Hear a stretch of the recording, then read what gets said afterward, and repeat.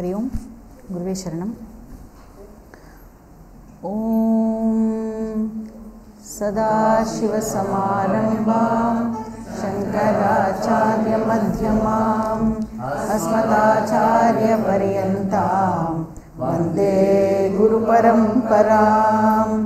श्रुतिस्मृतिपुराणानाम् आलयं करुणालयं नमामि भगवत्पाद शंकरं लोकशंकरं शंकरं शंकराचार्यं केशवं बादरायणं सूत्रभाष्यकृतौ वन्दे भगवन्तौ पुनः पुनः।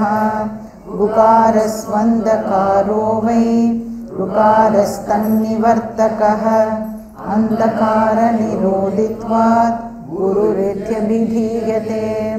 ईश्वरो गुरुरात्मेति मूर्तिभेदविभागिने व्योमवद्व्याप्तदेहाय दक्षिणामूर्तये नमः। ॐ सहना भवतु सहनौ भुनक्तु सह वीर्यं करवावहै तेजस्विनावधीतमस्तु मा विद्विषावहै। ॐ शान्ति शान्ति शान्तिः। हरिः ॐ श्री गुरुभ्यो नमः। हरिः ॐ। Page number 7 श्लोकम number 4 page number 8 Tamil எல்லாரும் சேர்ந்து சாண்ட் பண்ணலாம். नानाचिद्रघटोधरस्थितमः दीपप्रभाभास्वरं ज्ञानं यस्य तु चक्षुरादिकरण द्वारा बहिः स्पन्दते जानामीति तमेव भान्तमनुभा एतत् समस्तं जगत् तस्मै श्री गुरुमूर्तये नमः। इदं श्री दक्षिणामूर्तये।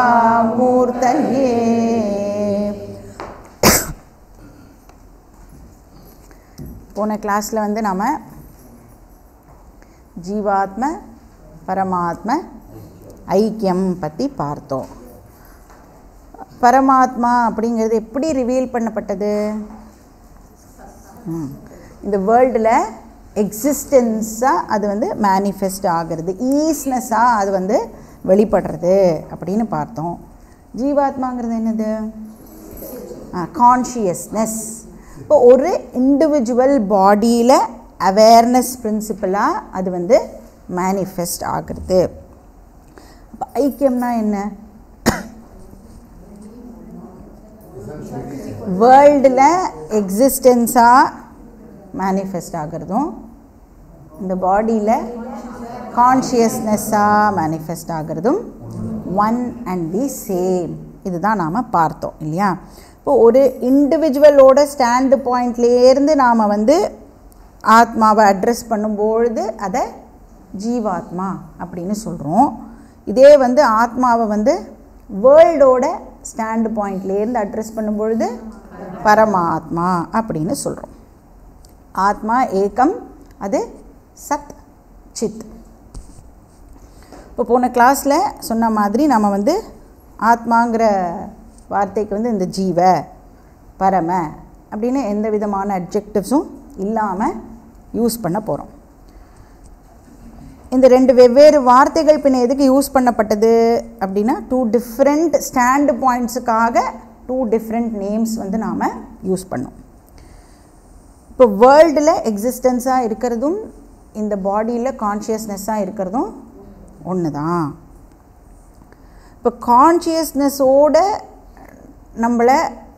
நம்மளால் ஐடென்டிஃபை பண்ணிக்க முடியும் அப்படின்னு சொன்னால், இப்போ அந்த அளவுக்கு நம்ம மைண்டு வந்து ட்ரெயின் ஆகிடுது அப்படின்னு சொன்னால், இப்போ முன்னாடி சொன்ன சென்டென்ஸையே இப்போது மாற்றி சொல்லலாம். இப்போ வந்து பாடியில் இருக்கிற கான்ஷியஸ்னஸ் அப்படின்னு சொல்கிறதுக்கும் நீ கான்ஷியஸ்னஸ் அப்படின்னு சொல்கிறதுக்கும் டிஃப்ரென்ஸ் இருக்குது. இது வந்து எப்படி நம்மளால் சொல்ல முடியும்? நம்மளோட மைண்டுக்கு வந்து இந்த பாடி மைண்டோட ஐடென்டிஃபை பண்ணிக்காமல் கான்ஷியஸ்னஸோடு ஐடென்டிஃபை பண்ணிக்கிறதுக்கு தெரிஞ்சிடுது அப்படின்னு சொன்னால் அந்த மாதிரி சொல்லலாம்.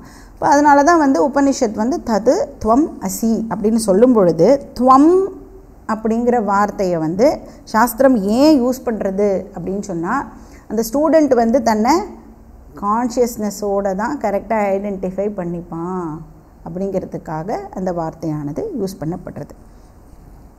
ஸோ இப்போ வந்து நம்ம 4th ஸ்லோகம் பார்க்கலாம்.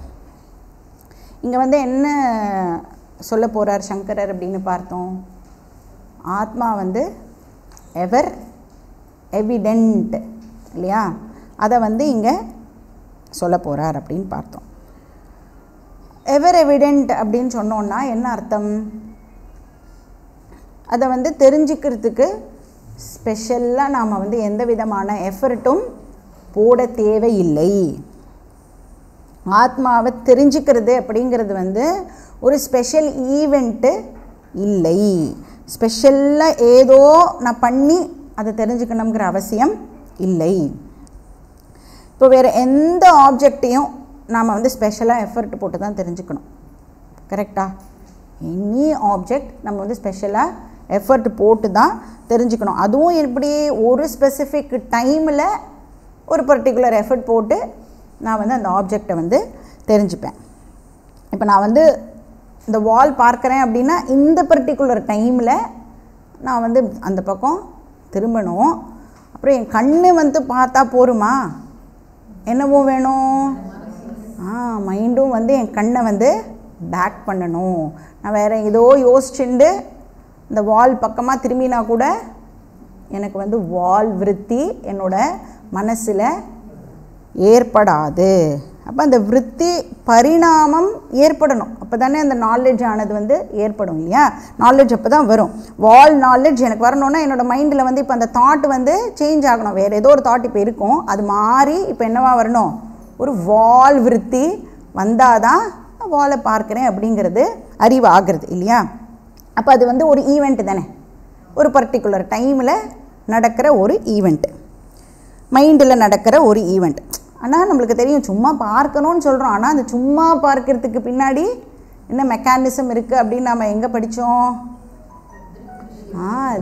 திருஷ்ய விவேகமில் டீட்டெயில்டாக நாம் வந்து பார்த்தோம். அது மாதிரி ஆத்ம ஞானம் அப்படிங்கிறது வந்து ஒரு பர்டிகுலர் சமயத்தில் நடக்கிற ஒரு நிகழ்வா அப்படின்னு கேட்டால் இல்லை அப்படின்னு சொல்கிறோம்.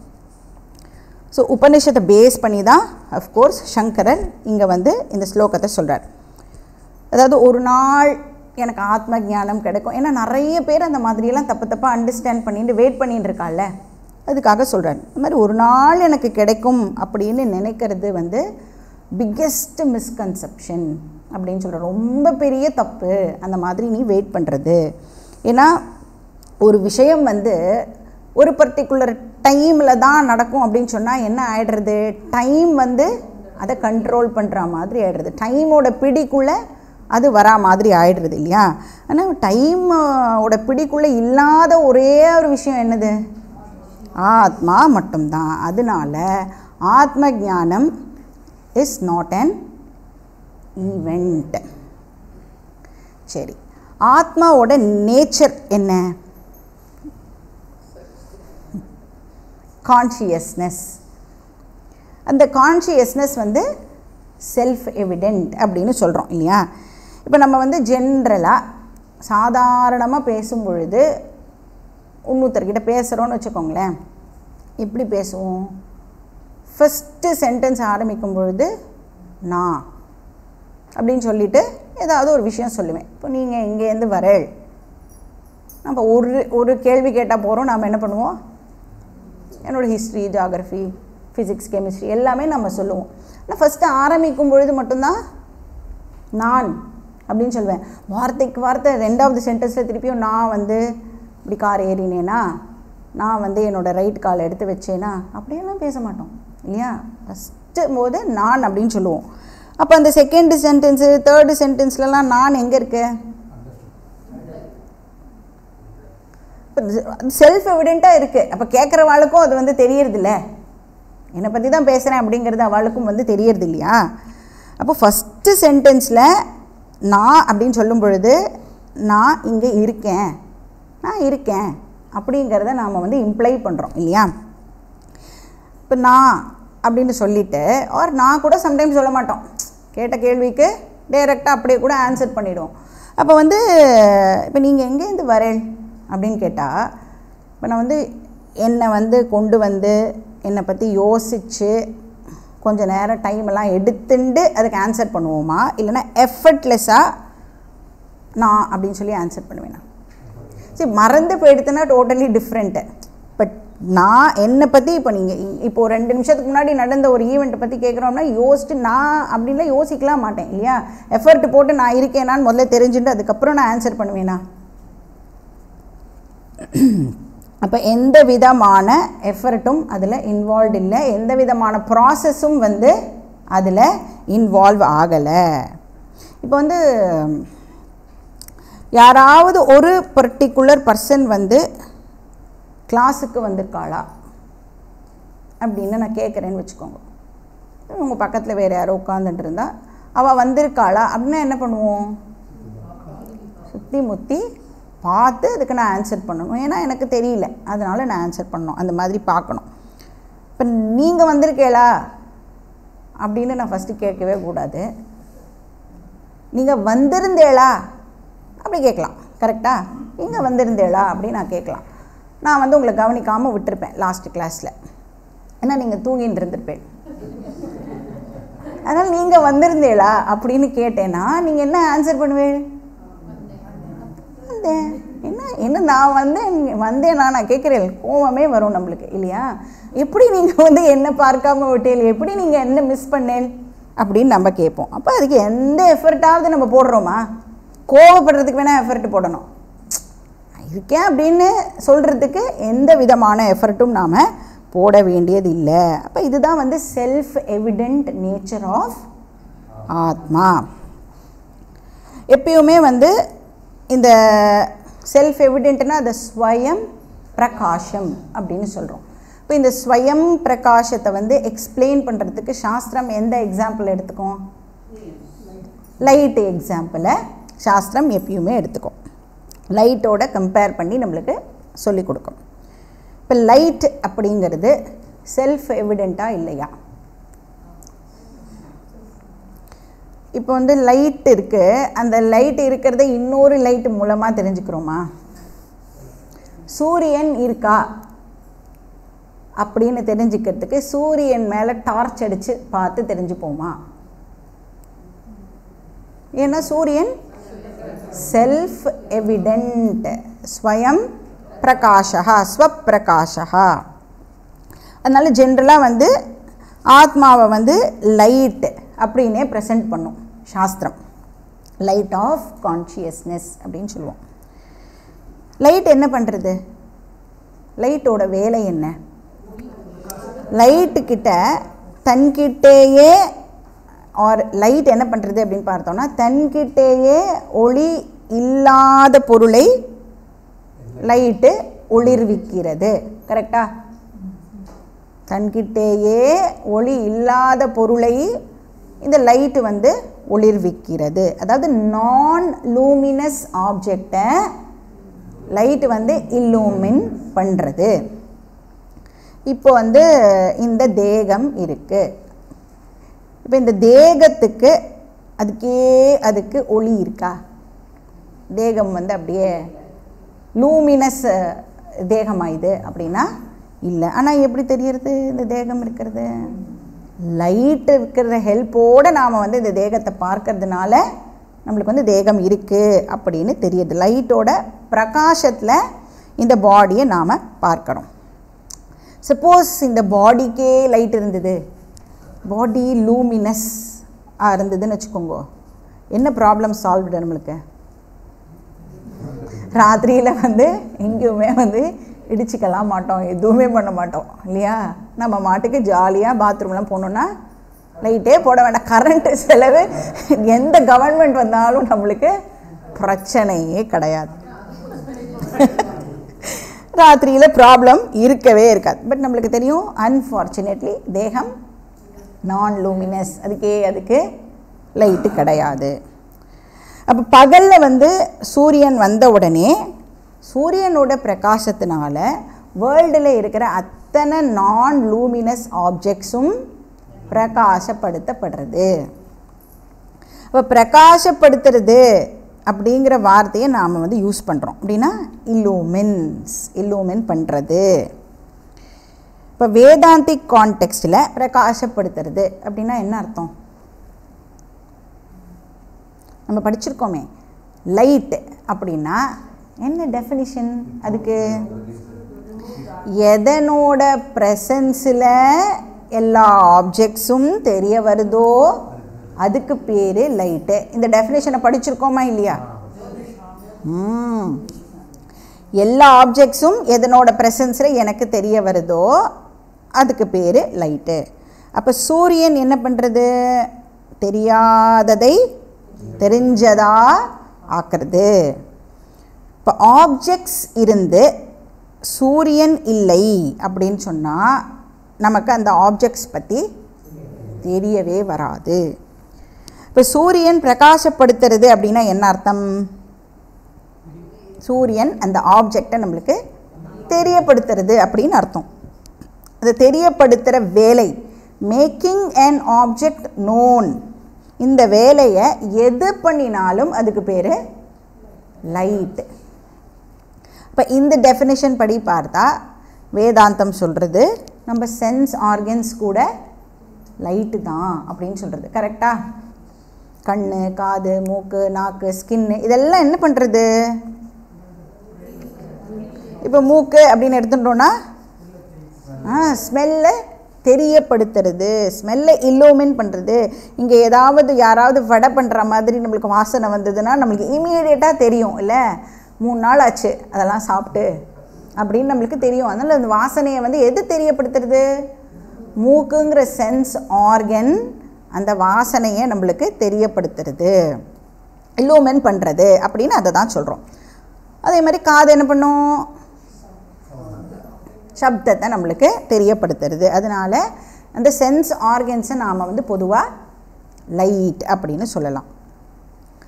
அப்போ வேதாந்தத்தில் வந்து லைட் அப்படின்னு சொன்னால் என்ன சொல்லியிருக்கோம்? Which makes an object known அப்படின்னு சொல்கிறோம். இப்போ இந்த பிரின்சிப்பிளை அப்படியே எக்ஸ்டெண்ட் பண்ணிகிட்டே போனால் எது அல்டிமேட் லைட்டு? கான்ஷியஸ்னஸ் தான் அல்டிமேட் லைட்டு. ஏன்னா கான்ஷியஸ்னஸோட ப்ரெசன்ஸில் தான் எல்லாமே நம்மளுக்கு தெரிய வருது இல்லையா? அதுதான் வந்து காதை காதாக ஆக்கிறது, கண்ணை கண்ணாக ஆக்கிறது, அதெல்லாம் படித்தோம் இல்லையா நம்ம? அந்த மாதிரி. அப்போ ஒரு பொருள் வந்து தெரிய வருது அப்படின்னு சொன்னால் அது எதனால? It is because of consciousness.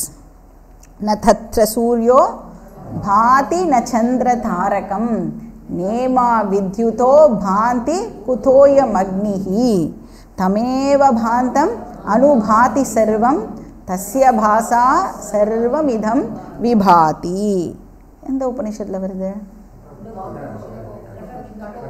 கட்டோபநிஷத்தா முண்டகோபநிஷத்தா? யார் ரெண்டுத்துலேயும் வருதுன்னு சொல்கிறா?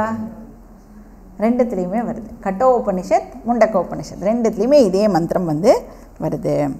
அப்போ இது என்ன சொல்கிறது?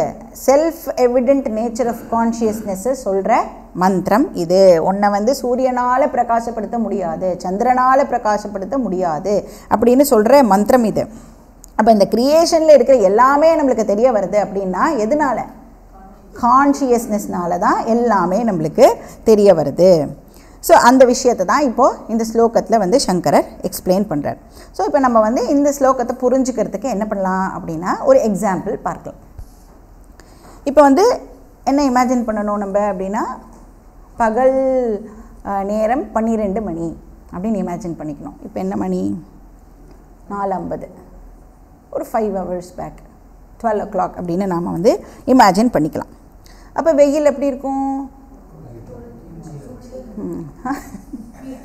வீக்கில் இருக்கும். மே மாதம் சென்னை வெயில் அப்படின்னு சொன்னாலே அண்டர்ஸ்டுட் இல்லை? அப்போ சூரியன் வந்து ஸ்வப்பிரகாசம், கரெக்டாக? அதனால வந்து சூரியன் வந்திருக்கா வரலையா அப்படின்னு நான் டார்ச்செலாம் அடித்து பார்க்க வேண்டாம், நல்லாவே தெரியும் சூரியன் வந்திருக்கு. சரி, இப்போ வந்து நம்ம என்ன இமேஜின் பண்ணணும்னா இன்னொரு ரூமை இப்போ இமேஜின் பண்ணணும்.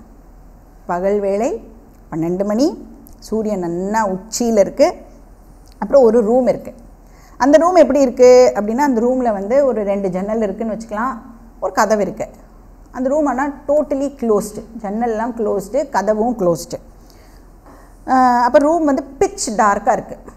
அவ்வளோ இருட்டுன்னா அவ்வளோ இருட்டு.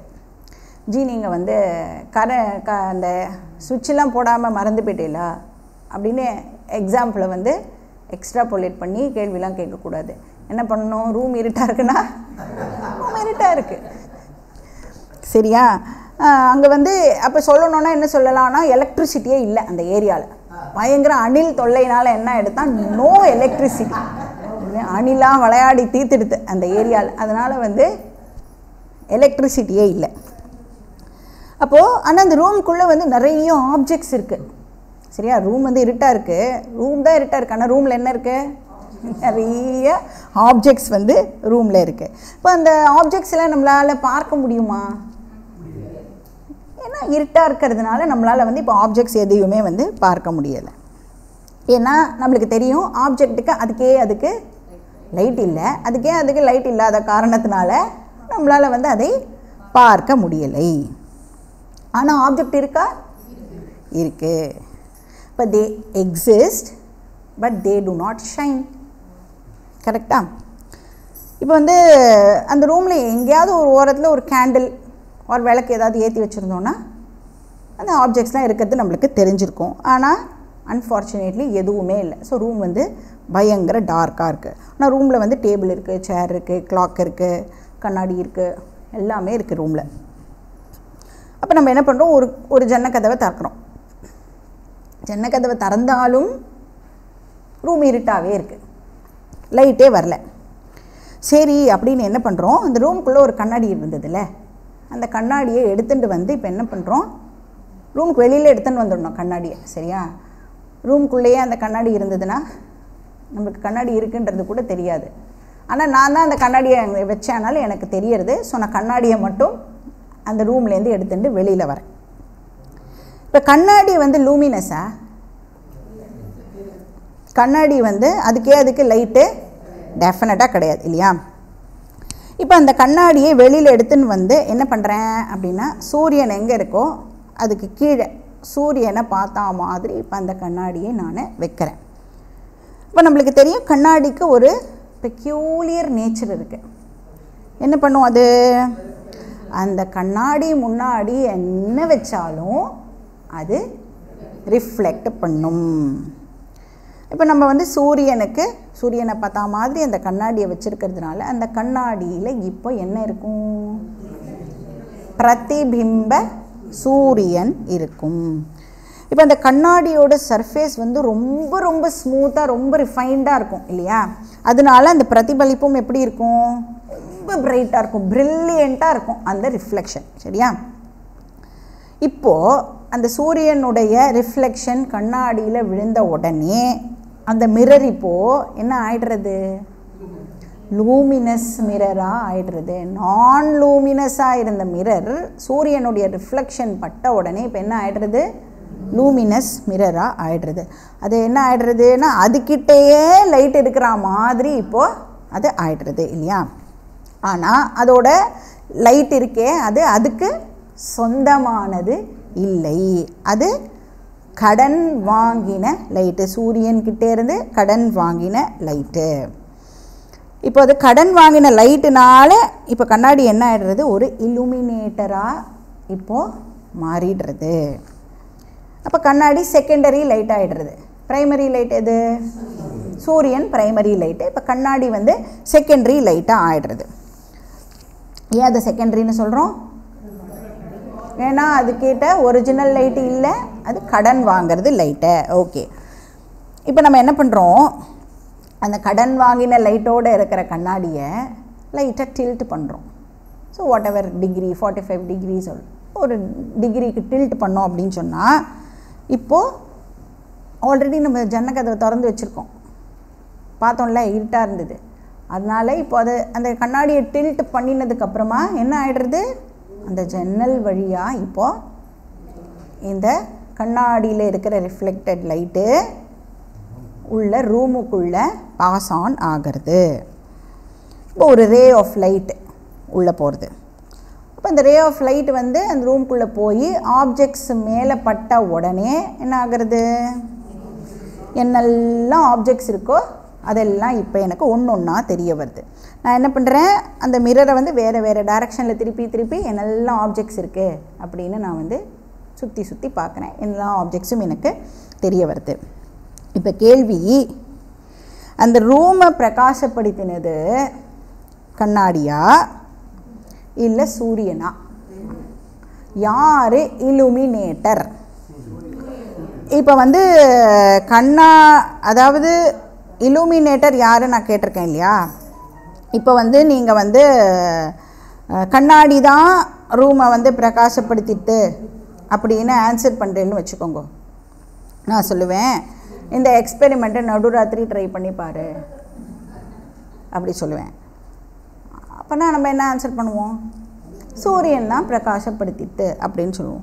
ஓ, சூரியன் தான் ரூமை பிரகாசப்படுத்திட்டா கண்ணாடியை ரிமூவ் பண்ணிவிடு அப்படின்னு சொல்லுவேன். இப்போ என்ன ஆகும், கண்ணாடியை ரிமூவ் பண்ணால் என்ன ஆகும், மறுபடியும் ரூமு இருட்டாயிடும். அப்போ சூரியனால் டைரெக்டாக ரூமுக்குள்ளே என்டர் ஆக முடியாது.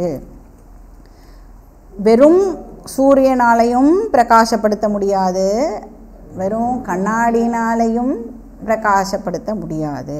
அப்போ எப்போ ஆப்ஜெக்ட்ஸ் எல்லாம் நம்மளுக்கு தெரிய வருது, சன் அண்ட் மிரர் காம்பினேஷனில் தான் நம்மளுக்கு எல்லா ஆப்ஜெக்ட்ஸும் தெரிய வருது, பிரகாசப்படுத்தப்படுறது. இப்போ எப்படி வந்து ஒரு குழந்தை பிறக்கணும் அப்படின்னா அதுக்கு அம்மா அண்ட் அப்பா காரணமாக இருந்தால் தான் ஒரு குழந்தை வரும் இல்லையா. ஆனால் நம்ம என்ன பண்ணுவோம், ஒரு பர்டிகுலர் கான்டெக்ஸ்ட்டில் அந்த அப்பாவுக்கு வந்து ஏதாவது 1-2 நல்ல குணம் தப்பி தவறி இருந்ததுன்னா, அந்த குழந்தை அது இன்ஹெரிட் பண்ணியிருந்ததுன்னா அப்பாவை போனால் போகிறது அப்படின்னு சொல்லி நம்ம உங்களை மாதிரியே இருக்கான் பையன் அப்படின்னு சொல்லுவோம் இல்லையா. பாதி நேரம் வந்து அப்பாவோட பேடு விஷயத்தை தான் வந்து இப்படியே இருக்கான் அப்படியே இருக்கான் திட்டுவோம். சரி போனால் போகிறது ஏதோ 1 or 2 times சொல்லுவோம். பட் அம்மாவோட குணம் எப்பவுமே. ஸோ அந்த மாதிரி என்ன பண்ணுவோம், ஒரு சமயத்தில் அப்பாவை உயர்த்தி பேசுவோம், ஒரு சமயத்தில் அம்மாவை உயர்த்தி பேசுவோம். ஆனால் அவன் 2 பேரும் தான் அந்த குழந்தைக்கு வந்து டெஃபினட்டாக காரணமாக இருக்கணும் இல்லையா. அது மாதிரி இந்த ரெண்டும் தான், இந்த ரெண்டுத்தோட காம்பினேஷனில் தான் ஆப்ஜெக்ட்ஸ் எல்லாமே வந்து பிரகாசப்படுத்தப்படுறது. ஆனால் சில சமயம் நாம் வந்து மிரரோட ரோலை அப்படியே க்ளோரிஃபை பண்ணி பேசுவோம், சில சமயம் சூரியனோட ரோலை நாம் க்ளோரிஃபை பண்ணி பேசுவோம். ஸோ ஒரு நேரத்தில் ஒரு பர்டிகுலர் ரோலை மட்டும் எம்ஃபசைஸ் பண்ணி நாம் வந்து பேசுவோம். ஆனால் ரெண்டுமே கண்டிப்பாக இருந்தாகணும். இப்போ எப்படி வந்து எம்ஃபசைஸை நம்ம வந்து ஷிஃப்ட் பண்ணுறது, நாம் யூஸ் பண்ணுற வார்த்தையை பொறுத்து அந்த முக்கியத்துவமும் வந்து இப்போ மாறும். இப்போ கண்ணாடிக்கு வந்து முக்கியத்துவம் கொடுக்குறேன் அப்படின்னு சொன்னால், கண்ணாடியோட ரோலுக்கு இம்பார்ட்டன்ஸ் கொடுக்கணும் அப்படின்னா என்ன சொல்லுவோம், கண்ணாடி தான் இந்த ரூமை பிரகாசப்படுத்திட்டு but with the help of Sun. கண்ணாடி தான் பிரகாசப்படுத்திட்டு ஆனால் சூரியனோட ஹெல்ப்போட கண்ணாடி வந்து பிரகாசப்படுத்திட்டு. அப்போ சூரியனை பின்னாடி வச்சுப்போம், ஏன்னா இப்போ நம்மளுடைய எம்ஃபசிஸ் மிரரை இப்போ நம்ம வந்து புகழணும். ஆனால் சூரியன் இல்லாமல் பண்ண முடியாது. ஸோ என்ன பண்ணுறோம், சூரியனை கொஞ்சம் பின்னாடி வச்சுக்கிறோம், பேக்ட்ராப்பில் வச்சுட்டு சூரியனோட ஹெல்ப்போட மிரர் வந்து பிரகாசப்படுத்துறது அப்படின்னு சொல்கிறோம். எப்படி நீங்கள் அப்படி சொல்கிறீர்கள் அப்படின்னு கேட்டால் அதுக்கு எக்ஸ்ப்ளனேஷன் நம்மளால் கொடுக்க முடியும். எப்படி மிரர் வந்து பிரகாசப்படுத்திட்டு, சூரியன்கிட்டேருந்து மிரர் வந்து லைட்டை கடன் வாங்கி அது வந்து அந்த ரூமை பிரகாசப்படுத்திட்டு அப்படின்னு நாம் சொல்லுவோம். அப்போ அது செகண்டரி லைட்டாக இருந்து ரூமை வந்து பிரகாசப்படுத்திட்டு அப்படின்னு நாம் சொல்லுவோம். இப்போ இதில் வந்து கண்ணாடிக்கு எம்ஃபசைஸ் கொடுக்குறோம் இல்லையா, இதில் ஒரு தப்பும் இல்லை. பட் கண்ணாடியையே நாம் ரிமூவ் பண்ணிட்டோம் அப்படின்னு சொன்னால் சூரியன் இருந்தாலும் ரூமு இருட்டாவே தான் இருக்கும். சரி, இப்போ என்ன பண்ணலாம், நம்மளோட எம்ஃபசிஸை வந்து சூரியனுக்கு வந்து இப்போ ஷிஃப்ட் பண்ணலாம். அது எப்படி ப்ரெசென்ட் பண்ணுறது? இப்போ சென்டென்ஸில் வந்து சப்ஜெக்டை மாற்றணும். மிரர் இருந்த இடத்துல இப்போது சூரியனை போடணும் இல்லையா? இப்போ மிரர் இல்லுமின் பண்ணுறதுன்னு சொல்லக்கூடாது, ஆனால் சூரியன் இல்லுமின் பண்ணுறது, சூரியன் பிரகாசப்படுத்துறது அப்படின்னு சொல்லலாம். ஆனால் நம்மளுக்கு தெரியும் கண்ணாடியோட ஹெல்ப்பு இல்லாமல் சூரியனால் பிரகாசப்படுத்த முடியாது. அப்போ கண்ணாடியோட ரோலை வந்து நாம் அக்னாலஜ் பண்ணியே ஆகணும் இல்லையா? அப்போ என்ன சொல்லிடுவோம், நம்ம கண்ணாடிக்கு என்ன ரோல் கொடுத்துருவோம்? நம்ம கண்ணாடிக்கு மீடியம் அப்படின்னு ஒரு ரோலை இப்போ நாம் கொடுத்துடுவோம் இல்லையா? கண்ணாடி வழியாக ஆர் கண்ணாடி மூலமாக சூரியன் வந்து ரூமை வந்து இல்லுமின் பண்ணுறது, பிரகாசப்படுத்துறது. பட் இருக்கிறது ஒரே ஒரு லைட்டு தான், ஒரிஜினல் லைட்டு ஒன்று தான். ஆனால் அது என்ன பண்ணுறது, மிரர் மூலியமாக டார்க் ரூமை வந்து பிரைட்டன் அப் பண்ணுறது. அப்போ நம்ம வந்து சூரியனை வச்சு பேசும் பொழுது செகண்டரி லைட்டு அப்படின்னு சொல்ல வேண்டிய அவசியமே இங்கே கிடையாது இல்லையா? ஒரிஜினல் லைட்டை வச்சே நம்ம வந்து சென்டென்ஸை வந்து ஃபினிஷ் பண்ணிடலாம். இன்னும் நம்ம வந்து ஆக்சுவலி இங்கே வந்து வேதாந்தா பாயிண்ட்டுக்கே வரல. இப்போ வந்து இந்த ரூமில் நாம் வந்து ஒரு ஆப்ஜெக்டையும் பார்க்குறோம் அப்படின்னு சொன்னால் எதனால் அது வந்து பார்க்க முடியறது நம்மளால்? அது பிரைட்டாக இருக்கிறதுனால என்னால் அந்த ஆப்ஜெக்டை பார்க்க முடியாது, பளிச்சுன்னு தெரியுறது இல்லையா? இப்போ நம்மளுக்கு வந்து கொஞ்சம் நம்ம யோசித்தா கூட நம்ம என்ன சொல்லுவோம், அந்த ஆப்ஜெக்ட் எல்லாம் தெரியறதே அது எதனாலன்னா மிரர்னால் அப்படின்னு நம்மளால் சொல்ல முடியும். அண்ட் அந்த மிரருக்கே ஆப்ஜெக்டை பிரகாசப்படுத்துகிற சக்தி இல்லை, ஆனால் சூரியனோட ஹெல்ப்போடு அது தெரியறது இதெல்லாம் அப்படின்னு சொல்லிடுவோம். அப்போ ஆப்ஜெக்டை பார்க்கும்போதே நம்மளுக்கு கண்ணாடியுடைய மகிமை தெரியறது. அந்த கண்ணாடி இன்டர்ன் சூரியனோட ரோலை நம்மளுக்கு ஞாபகப்படுத்துறது. கரெக்டாக? ஒரு ஆப்ஜெக்டை பார்க்கும் பொழுதே அந்த மிரருடைய ரோலும் நம்மளுக்கு தெரிய வருது. மிரர் இன்டர்ன் என்ன சொல்கிறது, இப்போ நான் இல்லைப்பா இதுக்கு ரீசன் ஒரிஜினல் ஒன்று இருக்குது அப்படின்றதையும் நம்மளுக்கு வந்து அது ஞாபகப்படுத்துறது. அப்போ நாம் பார்க்குற ஒவ்வொரு ஆப்ஜெக்டும், அந்த இருட்டு ரூமில் பார்க்குற ஒவ்வொரு ஆப்ஜெக்டும் நம்மளுக்கு ஒரிஜினல் சூரியனுடைய மகிமையை ரிவீல் பண்ணுறது. கரெக்டாக? இப்போ சூரியன் இருக்கா, எனக்கு வந்து ப்ரூஃப் காட்டுங்கோ, யாருமே கேட்க மாட்டான் நம்மளை. யாராவது கேட்பாளா? யாருமே கேட்க மாட்டான். இப்போ டார்க் ரூமில் எல்லாத்தையும் பார்க்குறோமே, அதுதான் சூரியன் இருக்கிறதுக்கான ப்ரூஃப். தம் பாந்தம் அனுபாதி சர்வம். அப்போ ஒவ்வொரு நான் லூமினஸ் ஆப்ஜெக்டும் வந்து ஷைன் ஆகிறது அப்படின்னு சொன்னால், ஷைன் ஆகிறதுனா லைட் அப் ஆகிறது அப்படின்னா சூரியனால், அதாவது செல்ஃப் லூமினஸ் சூரியனால் ஒரு ஆப்ஜெக்டும் வந்து ஷைன் ஆகிறது. ஸோ இதுதான் எக்ஸாம்பிள். இப்போ நம்ம வேதாந்திக் பார்ட்டுக்கு வருவோம். இப்போ ஆத்மாவை நாம் எதோட கம்பேர் பண்ணுவோம்? சூரியனோட நாம் கம்பேர் பண்ணுவோம். ஆனால் ஆத்மா சூரியன் கிடையாது. கரெக்டா? ஆத்மாவை சூரியனுக்கு கம்பேர் பண்ணுறோம். எப்படி சூரியனுக்கு சொந்தமாக லைட் இருக்கோ அது மாதிரி ஆத்மாவுக்கும் சொந்தமாக லைட்டு இருக்குது. கான்ஷியஸ்னஸ் அப்படின்னு அதனால தான் சொல்கிறோம் செல்ஃப் எவிடென்ட் ஸ்வபிரகாஷா. அப்போ ஒவ்வொரு இண்டிவிஜுவல் மைண்டையும் நாம் வந்து இப்போ எதோட கம்பேர் பண்ணலாம்?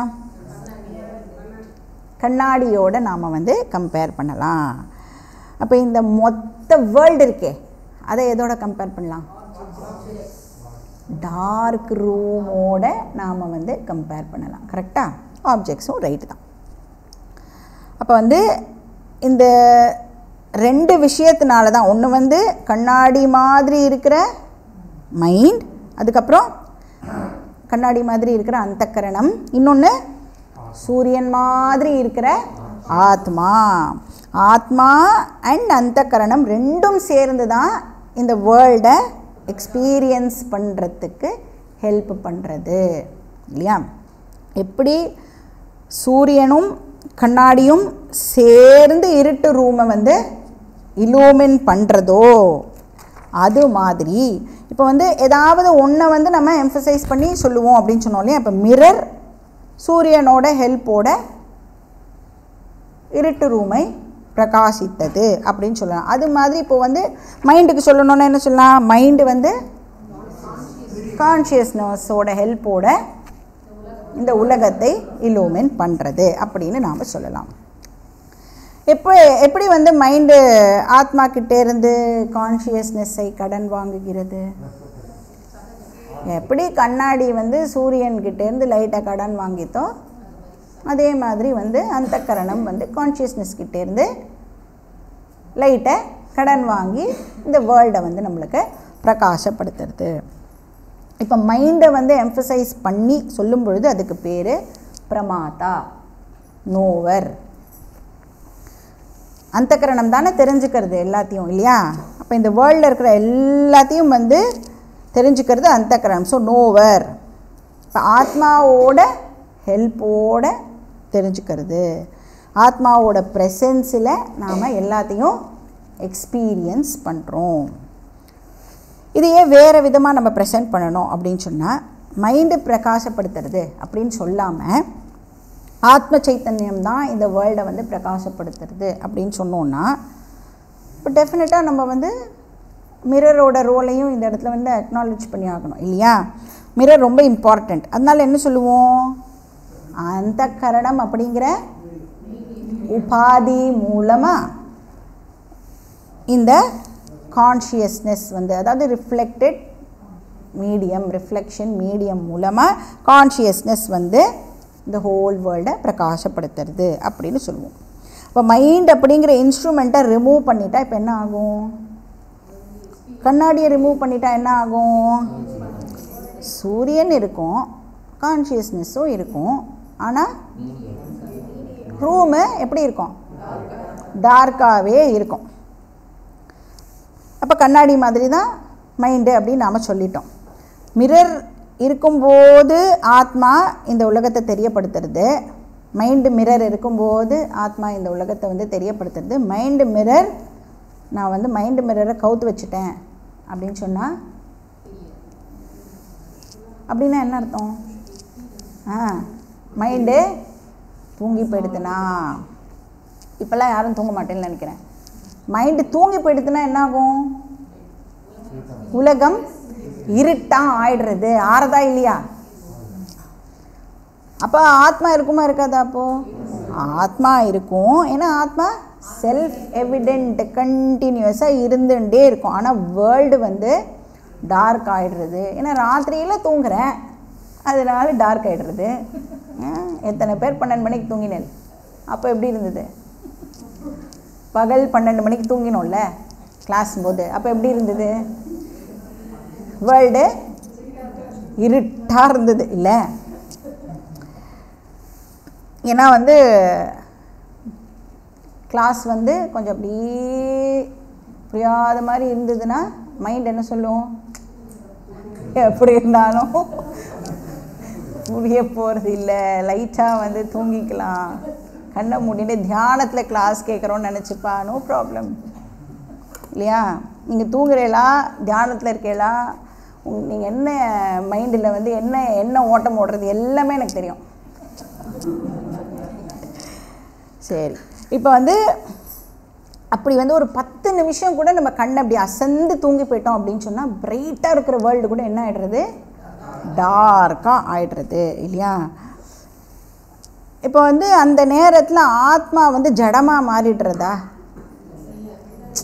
அதுக்கு வந்து லைட்டு வந்து போகும், அது லைட்டாக அதுக்கிட்ட லைட்டு வரும்போது அது வந்து வேர்ல்டை பிரகாசப்படுத்துறது, லைட்டு வந்து ஆஃப் ஆகும்போது வேர்ல்டை வந்து பிரகாசப்படுத்தாமல் போயிடும். அப்படியா, ஏன் இந்த கொஸ்டின் கேட்குறோம் அப்படின்னா, நியாயா ஃபிலாசபின்னு ஒரு ஃபிலாசபி இருக்குது, அப்படி தான் சொல்கிறது. அது தூங்கும் போது என்ன ஆகிடுமா, ஆத்மா வந்து இனர்ட் ஆகிடுமா, ஜடம்.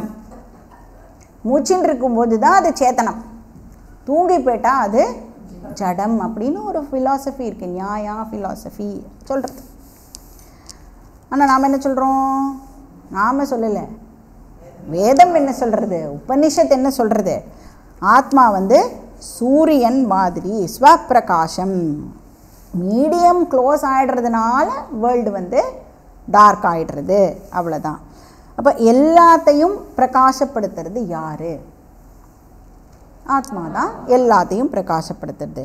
அதனால் நாம் வந்து எப்போ எதை தெரிஞ்சுட்டாலும் சப்த ஸ்பரிஷ ரூப ரச கந்த எதை தெரிஞ்சுட்டாலும், எதனுடைய ஞானமும் அது எந்த நாலேஜாக இருந்தாலும் அது இன்டைரக்டாக எதை ரிவீல் பண்ணுறது? ஆத்மாவோட ப்ரெசன்ஸை அது ரிவீல் பண்ணுறது, சித்தோட ப்ரெசன்ஸை ரிவீல் பண்ணுறது. சித் கிம் ஞான ஸ்வரூபா. அப்போ எதை வந்து அதுக்கு முன்னாடி வச்சாலும் அது என்ன பண்ணும்? எனக்கு தெரியறது அப்படின்னு அதை பிரகாசப்படுத்திகிட்டே இருக்கும். அதுதான் அது ஞானஸ்வரூபம். எனக்கு இது தெரியறது அப்படிங்கிறதும் தெரியறது, எனக்கு தெரியலை அப்படிங்கிறதும் எனக்கு தெரியறது இல்லையா? அதுதான் அவேர்னஸ் பிரின்சிபிள். அதுதான் நம்ம வந்து கேனோபனிஷத்தில் பிரதிபோத விதிதம் மதம் அப்படின்னு பார்த்தோம். அப்போ ஆத்மாவோட ப்ரெசன்ஸுக்கு செப்பரேட்டாக நம்மளுக்கு வேறு எந்த ப்ரூஃபும் தேவையே இல்லை. இப்போ காது மூலமாக ஏதாவது சப்தம் கேட்குறது அப்படின்னு சொன்னால் அது எதை ரிவீல் பண்ணுறது? சைத்தன்யத்தோட ப்ரெசன்ஸை அந்த சப்தம் வந்து ரிவீல் பண்ணுறது. இன்டைரக்டாக அது வந்து ரிவீல் பண்ணுறது. இப்போ எக்ஸ்பீரியன்ஸ் பண்ணுறதுக்கு எதுவுமே இல்லை அப்படின்னா, எதுவுமே இல்லை அப்படிங்கிறது எனக்கு தெரியறது இல்லையா? எப்படி தெரியறது? Because of consciousness. இப்போ சங்கரர் சொல்கிறார், ஜானாமி, ஐ நோ, எனக்கு தெரியறது. கார்த்தால் எழுந்ததுலேருந்து என்ன பண்ணுறோம்? எனக்கு எல்லாமே தெரியறது. காஃபி சாப்பிட்றது எனக்கு தெரியறது. அப்புறம் காஃபி சாப்பிட்டுட்டு பேப்பர் படித்தோன்னா அது எனக்கு தெரியறது. அப்போ இந்த ஆப்ஜெக்ட்ஸ் தான் மாறிண்டே இருக்கே ஒழிய எனக்கு தெரியறது மாறாமல் அப்படியே இருந்துருக்கு. ஐ நோ அது வந்து மாறாமல் இருக்குது. ஆனால் எது மாறுறது? வாட் ஐ நோ அது வந்து மாறிண்டே இருக்குது இல்லையா? அது மாதிரி மாறினா தான் நம்மளால் எல்லா இதுவும் பண்ண முடியும். அப்படியே இருந்தோன்னா இந்த ஆக்டிவிட்டியும் நம்மளால் பண்ண முடியாது இல்லையா?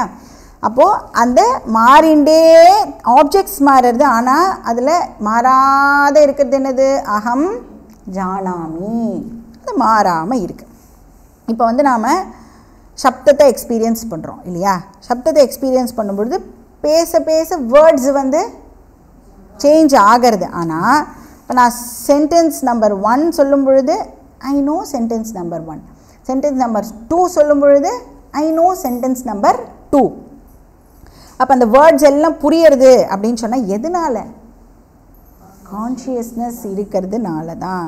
புரியலை அப்படின்னா அதுவும் எதனால? புரியலைன்னு எனக்கு தெரியறது அப்படின்னு சொன்னால் அதுவும் கான்ஷியஸ்னஸ்னால தான்.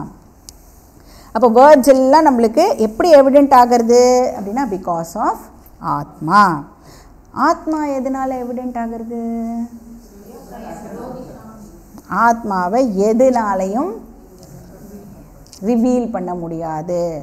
அது வந்து self evident. Proof is not at all necessary. ஏன்னா அது செல்ஃப் எவிடென்ட்டாக இருக்கிறத அதுவே காட்டும், சூரியன் மாதிரி. அதனால தான் ஆத்மாவை வந்து சூரியனோட கம்பேர் பண்ணி எக்ஸாம்பிள் பார்த்தோம். ஸ்வப்பிரகாஷா.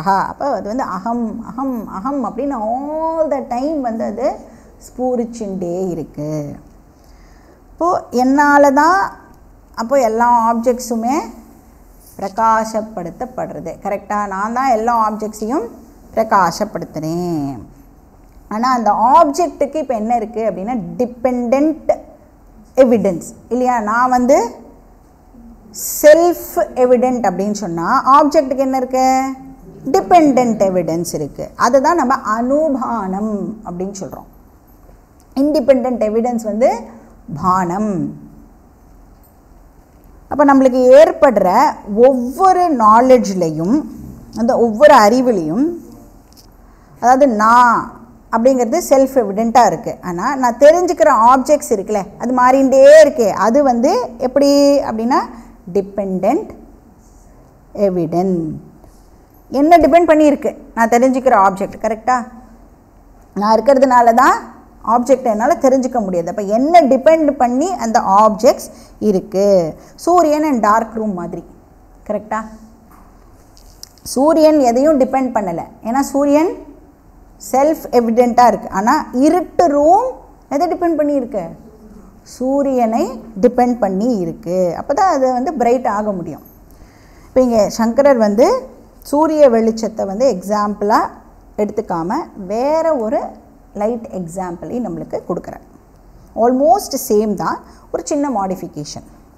என்ன பண்ணுறார் அப்படின்னா, இந்த ஹோல் பாடி இருக்குல்ல, இந்த ஹோல் பாடியை வந்து இப்போ ஒரு பானை அந்த மாதிரி இமேஜின் பண்ண சொல்கிறார். ஒரு பானையாக, நல்ல வேலை பானை எடுத்துன்னு வந்தேன், பானையாக இமேஜின் பண்ண சொல்கிறார் நம்மளோட பாடியை. நம்ம பாடி எதுலேருந்து வந்திருக்கு? மண்ணிலேருந்து வந்திருக்கு. ஸோ பானையோடு கம்பேர் பண்ணுறதுல ஒரு தப்பும் இல்லையே, அதனால தான் கம்பேர் பண்ணுறார். இப்போ வந்து பாடி வந்து பாட் மாதிரி அப்படின்னு சொன்னால், இப்போ இந்த பானையோட உடம்புக்குள்ளே என்ன வைக்கணும் அப்படின்னா ஒரு பிரைட்டு லைட்டை வைக்கணும். ஒரு பிரகாசமான ஒரு லைட் வந்து இப்போது வைக்கப்பட்டிருக்கு. அந்த லைட்டு தான் என்னது? ஆத்மா. அப்புறம் பானையில் வந்து என்ன பண்ணணும் அப்படின்னா நிறைய ஓட்டைஸ் இருக்குது, துவாரங்கள். அதெல்லாம் என்னது? நம்மளுடைய சென்ஸ் ஆர்கன்ஸ். அப்போ எத்தனை ஓட்டை போடணும் பானையில்?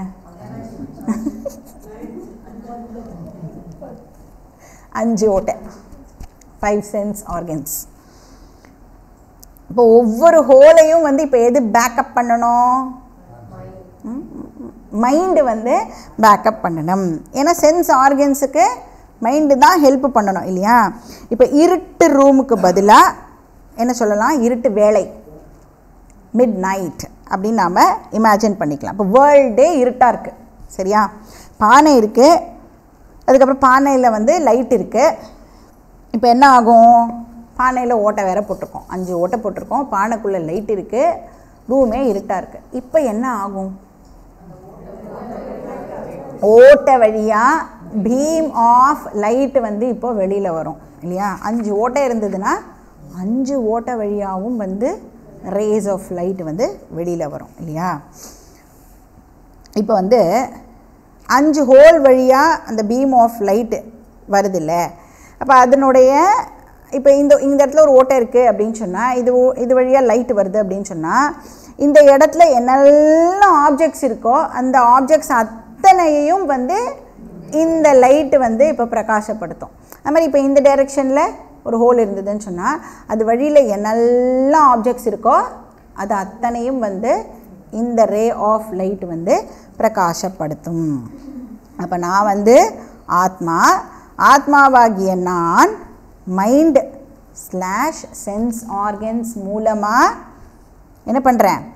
போன எக்ஸாம்பிளில் வெறும் மைண்டு மட்டும் பார்த்தோம். இப்போ இந்த எக்ஸாம்பிளில் சங்கரர் வந்து சென்ஸ் ஆர்கன்ஸையும் வந்து கூட சேர்த்துட்டுருக்கார். அவ்வளோதான். இப்போ அது மூலமாக நான் என்ன பண்ணுறேன்? இந்த 5 பீம் ஆஃப் லைட்டை வந்து அனுப்புகிறேன்.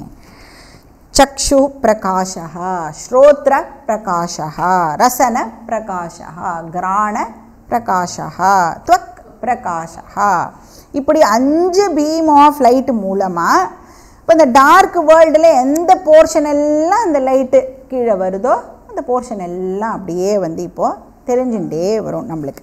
5 பீம் ஆஃப் லைட் அந்த என்ன சொல்லுவா, அந்த ஏரியாக்குள்ளே எதெல்லாம் வருதோ அதெல்லாம், அந்த ரேஞ்சுக்குள்ளே எதெல்லாம் இருக்கோ அதெல்லாம் வந்து பிரகாசப்படுத்தப்படும். இப்போ வந்து எனக்கு வேர்ட்ஸ் வந்து கேட்குறது, சப்தம் ஜானாமி அப்படின்னு சொன்னால் எதனால் எனக்கு தெரியறது? கான்ஷியஸ்னஸ் இருக்கிறதுனால எனக்கு தெரியறது. கான்ஷியஸ்னஸ் செல்ஃப் எவிடென்ட், ஆனால் சப்தம் கான்ஷியஸ்னஸை டிபெண்ட் பண்ணி எவிடென்ட் ஆகிறதுனால அது டிபெண்டன்ட்லி எவிடென்ட். அது மாதிரி பாக்கி 4ம் வந்து நாம் போட்டுக்கணும். அப்போ நாம் என்னெல்லாம் தெரிஞ்சுக்கிறோமோ அதில் அந்த நான் வந்து செல்ஃப் எவிடெண்ட்டாக இருக்கேன், தெரிஞ்சுக்கிற விஷயங்கள் என்ன டிபெண்ட் பண்ணி இருக்கு. அப்போ ஸ்லோகம் என்ன சொல்கிறது? யஸ்ய ஞானம், யஸ்ய அப்படின்னா ஆத்மனஹா, ஆத்மனஹா ஞானம், ஆத்ம பிரகாசத்துவம் ஒரு ஆத்மாவோட லைட் வந்து பாஸ்வரம், பாஸ்வரம்னா ரொம்ப ரொம்ப பிரில்லியண்ட், ரொம்ப பிரைட் லைட்டாக அது இருக்குது. அதனால் வந்து இந்த லாங் பீம் ஆஃப் லைட்டை வந்து க்ரியேட் பண்ண முடியும் அப்படின்னு சொல்கிறது.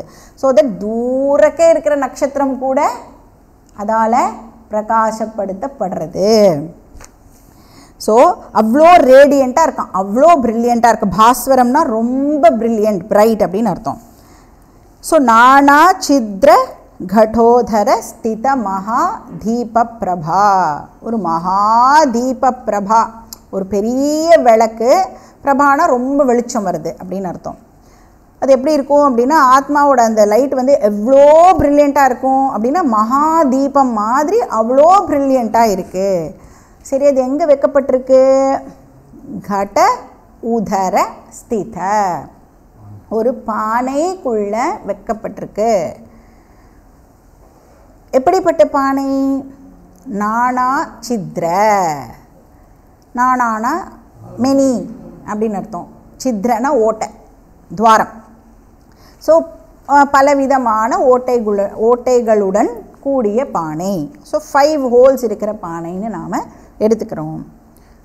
ஸோ என்ன பர்பஸுக்காக ஓட்டையோடு இருக்கிற பானை சொல்லப்பட்டிருக்கு?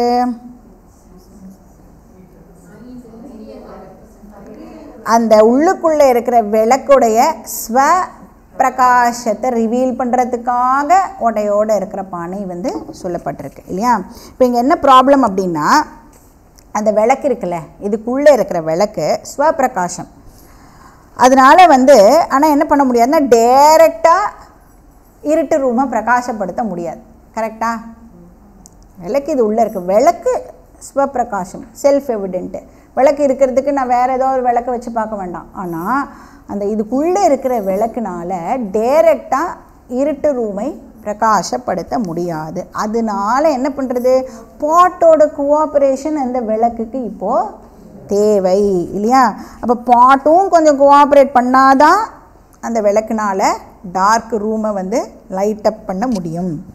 அதனால் பாட்டில் என்ன பண்ணியிருக்கோம்? ஓட்டைகள் போட்டிருக்கோம். இப்போ விளக்கும் இருக்குது, துவாரங்களும் இருக்குது. இப்போ துவாரங்கள் இல்லாமல் வெறும் விளக்கு மட்டும் இருந்தாலும் நோ யூஸ். துவாரங்கள் இருக்குது, விளக்கு இல்லை அப்படின்னாலும் நோ யூஸ் இல்லையா? அப்போ என்ன ஆகுறது? இந்த உள்ளே இருக்கிற விளக்கு வந்து இந்த துவாரங்கள் வழியாக ஆப்ஜெக்ட்ஸை வந்து இல்லுமின் பண்ணுறது. அந்த ரேஞ்சுக்குள்ளே என்னெல்லாம் ஆப்ஜெக்ட்ஸ் வந்து வருதோ அதை எல்லாத்தையும் அது வந்து இல்லுமின் பண்ணுறது. ஸோ இப்போ வந்து எனக்கு பின்னாடி என்ன இருக்குது அப்படின்னு என்னால் தெரிஞ்சுக்க முடியுமா? திரும்பி பார்த்தா தான் தெரிஞ்சுக்க முடியும். இல்லை நான் வந்து அந்த எக்ஸாம்பிளில் சொன்ன மாதிரி மகா யோகியாக இருக்கணும், அப்போ தான் தெரியும். இல்லைனா என்னால், ஏன்னா என்னோடய கண் அப்படிங்கிற அந்த பீம் ஆஃப் லைட்டு அந்த ரேஞ்சுக்குள்ளே என்ன இருக்கோ அதை மட்டும்தான் தெரிஞ்சுக்க முடியும். பின்னாடி கண் இல்லை, அதனால் என்னால் பின்னாடி என்ன இருக்குன்னு தெரிஞ்சுக்க முடியும். இதே என் பின்னாடி யாராவது உட்காந்து பேசினா அது வந்து என்னுடைய காதுகளுக்கு ரொம்ப நன்னா கேட்கும். ஏன்னா அது காது அப்படிங்கிற ஹோலோட ரேஞ்சு இன்னும் கொஞ்சம் வியாபகத்தன்மை வந்து அதுக்கு ரொம்ப ஜாஸ்தியாக இருக்கிறதுனால அதுக்காக வந்து சென்னையில் பேசினா இங்கே எனக்கு கேட்குமா? கேட்காது இல்லையா? ஓரளவுக்கு கொஞ்சம் தூரத்தில் பேசினா கூட நம்மளால் வந்து அதை கேட்க முடியும். இப்போ வாசனை ஏதாவது வருது அப்படின்னு சொன்னால் அது அகெயின் ஸ்மெல்லிங் ரேஞ்சுக்குள்ளே இருந்தது அப்படின்னு சொன்னால் அதை வந்து என்னால் பிரகாசப்படுத்த முடியும். அப்போ வந்து மூக்கோ மைண்டோ அதை தெரியப்படுத்தலை. யார் தெரியப்படுத்துகிறா? நான் ஆகிய சைத்தன்யம்தான் அதை பிரகாசப்படுத்துகிறேன். ஸோ ஆத்மனஹா ஞானம், அது வந்து ஒரு பிரைட் லைட், 5 துவாரங்கள் இருக்கிற பானைக்குள்ளே அது வைக்கப்பட்டிருக்கு. ஸோ எஸ்ய ஞானம் நானாச்சித்திர கடோதர ஸ்தித மகாதீப பிரபாபாஸ்வரம் அஸ்தி. நானானா மினி அப்படின்னு சொல்லியாச்சு இல்லையா? இப்போ நாம் வந்து 5ன்னு போட்டுக்கிறோம். சித்ரனா ஓட்டை பார்த்தோம், கடனா பானை, உதர அப்படின்னா லிட்ரல் மீனிங் வந்து வயறு அப்படின்னு அர்த்தம். பானையோட வயத்துக்குள்ளே தான் லைட்டு வைக்கிறோம். ஸோ உள்ளுக்குள்ளே அப்படின்னு வச்சுக்கலாம். ஸ்திதானா வைக்கப்பட்டிருக்கு. மகாதீபம் அப்படின்னா பெரிய தீபம் வந்து வைக்கப்பட்டிருக்கு. அப்புறம் பிரபாபாஸ்வரம் அப்படின்னா அதனுடைய ஒளி எப்படி இருக்கான், ரொம்ப ரொம்ப பிரைட்டாக பிரகாசமாக இருக்குது. அப்புறம் என்ன ஆகிறது, தத்தோ சக்ஷுராதி கரண துவாரா பஹி ஸ்பந்ததே. தத்து அப்படின்னா அந்த பிரைட் கான்ஷியஸ்னஸ் இருக்கே, பஹி ஸ்பந்ததே வெளியில் வந்து எமர்ஜ் ஆகிறது. அதாவது இதெல்லாம் உடனே இமேஜின் பண்ண கான்ஷியஸ்னஸ் அப்படியே மூவ் ஆகி அப்படியே அந்த ஓட்ட வழியாக வெளில வருது. கான்ஷியஸ்னஸ் மூவ் ஆகுமா, ஏன் மூவ் ஆகாது? ஸோ சும்மா இதெல்லாம் வந்து ஒரு ஃபிகரேட்டிவ் எக்ஸ்ப்ரெஷன், சரியா? ஆஸ் தோ அப்படி புரிஞ்சுக்கணும் அதை. ஸோ எப்படி வந்து வெளியில் வருதான், பஹிஹி எது மூலமாக, சக்ஷுராதி கரண, அந்த கரணங்கள் இருக்கு இல்லையா, 5 சென்ஸ் ஆர்கன்ஸ் இருக்குல்ல, சக்ஷு ஆதி எக்ஸெட்ரா, அந்த 5 ஹோல்ஸ் வழியாக கண்ணு காது மூக்கு நாக்கு ட்வக் ஸ்கின், அது வழியாக அந்த 5 பீம் ஆஃப் லைட்ஸ் வந்து பஹிஹி ஸ்பந்தத்தே வெளில வருது. அப்புறம் என்ன ஆகுறது, ஒவ்வொரு பீமும் வந்து ஒரு ஆப்ஜெக்ட் மேலே விழுறது படுறது. இப்போ ஒரு பீம் வந்து சப்த ஆப்ஜெக்ட் மேலே விழும், ஒரு பீம் வந்து ரசன ஆப்ஜெக்ட் மேலே விழும். அந்த மாதிரி 5 சென்ஸ் ஆர்கன்ஸும் வந்து ஒரு ஆப்ஜெக்ட் மேலே விழும். அந்த லைட்டு வந்து அந்த ஆப்ஜெக்ட் மேலே விழுந்த உடனே என்ன ஆகிறது, இட் பிகம்ஸ் நோன், எனக்கு அது தெரிய வருது. அந்த நான் லூமினஸ் லூமினஸ் ஆகிறது. ஐ நோ, எனக்கு தெரியறது அப்படின்னு சொன்னால் என்ன அர்த்தம், இட் பிகம்ஸ் நோவபிள். இப்போ நாம் எல்லோரும் வந்து ஒருத்தருக்கு ஒருத்தர் தெரியறோம் அப்படின்னு சொன்னால் என்ன அர்த்தம், லைட்டு எல்லா இடத்துலையும் பர்வேட் ஆகி இருக்குது. இப்போ லைட் வந்து ஒன்றும் நம்மளோட ஸ்கின்னோட ப்ராப்பர்ட்டி கிடையாது இல்லையா. அப்போ வந்து லைட்டு எல்லா இடத்துலையும் பர்வேட் ஆகி இருக்குது. அப்போ என்ன பண்ணுறது, ஸ்கின்னு வந்து இது ரிஃப்ளெக்ட் பண்ணுறது, அதனால் நம்மளால் வந்து ஒருத்தர் வந்து பார்த்துக்க முடியறது. அப்போ நான் வந்து ஒரு ஆப்ஜெக்டை பார்க்குறேன் அப்படின்னு சொன்னால் ஆல் பர்வேடிங் கான்ஷியஸ்னஸ்னால அந்த ஆப்ஜெக்ட் எனக்கு தெரிய வருது, தெரிஞ்சுக்கிறேன். ஐ நோ தி ஆப்ஜெக்ட் அப்படின்னு சொல்கிறேன். அப்போது நான் தெரிஞ்சுக்கிற ஒவ்வொன்றுத்துலேயும் ஒரு மாறாத செல்ஃப் எவிடென்ட் கான்ஷியஸ்னஸ் பார்ட், அப்புறம் மாறிண்டே இருக்கிற object part R டிபெண்டன்ட்லி evident object part இருக்குது. இதுதான் பானம் அனுபானம். பாக்கி டீட்டெயில்ஸ் நம்ம நெக்ஸ்ட் கிளாஸில் பார்க்கலாம். ஓம் பூர்ணமதః பூர்ணமிதம் பூர்ணாத் பூர்ணமுதச்யதே பூர்ணஸ்ய பூர்ணமாதாய பூர்ணமேவாவசிஷ்யதே. ஓம் சாந்தி சாந்தி சாந்தி. हरिः ओम श्री गुरुभ्यो नमः. हरिः ओम.